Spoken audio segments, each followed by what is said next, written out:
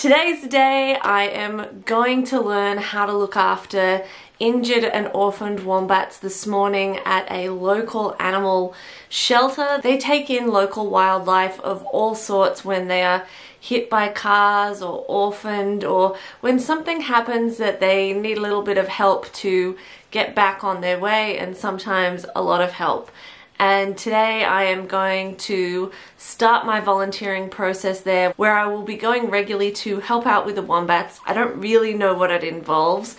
I assume I'm going to be cleaning cages and giving wombat smooches, but hopefully I will be able to take you guys along for the journey and introduce you to some really cute wombats. So yeah, I'm really excited about this, and I'm hoping that this is going to be something that I enjoy doing for many years to come, and that I can really get some skills in wildlife care so that whenever I am wherever, if there is an animal in need, I know how to help it.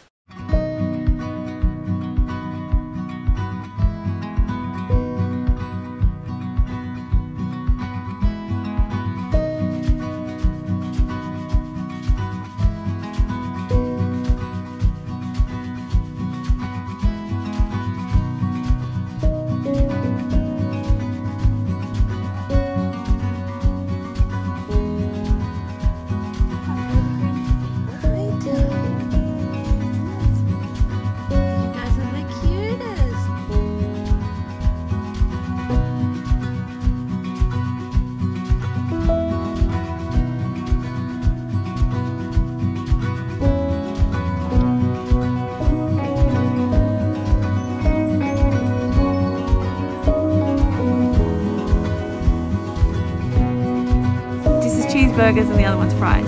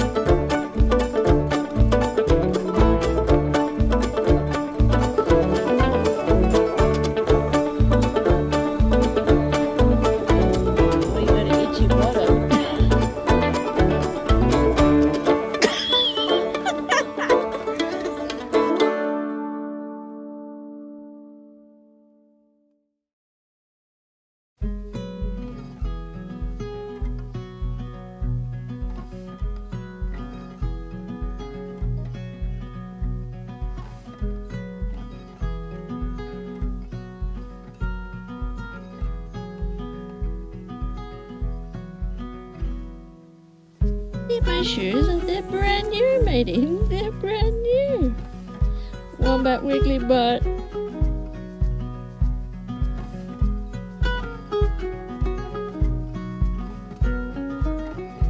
I'm back, and I am not taking my hat off because I probably have the most ferocious case of hat hair known to mankind. But I had an awesome time. I was mostly clearing out pens and areas in which animals are kept in, and we were looking after predominantly emus and wombats. We cleared out some areas for little emus, bigger emus, medium-sized emus, and then fed them and watered them, and there was quite a bit of cleaning to do because it's been raining forever. But thankfully it stopped raining today, although it's about to start again. And then we went to the wombat enclosures and started feeding and cleaning up all the poop there.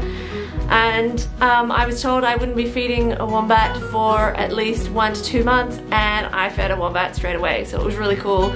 So I was holding a little wombat in its pouch and nursing it with a bottle, and my little wombat was called Cheeseburgers, and the other lady fed Fries, and oh my god, they're just the cutest.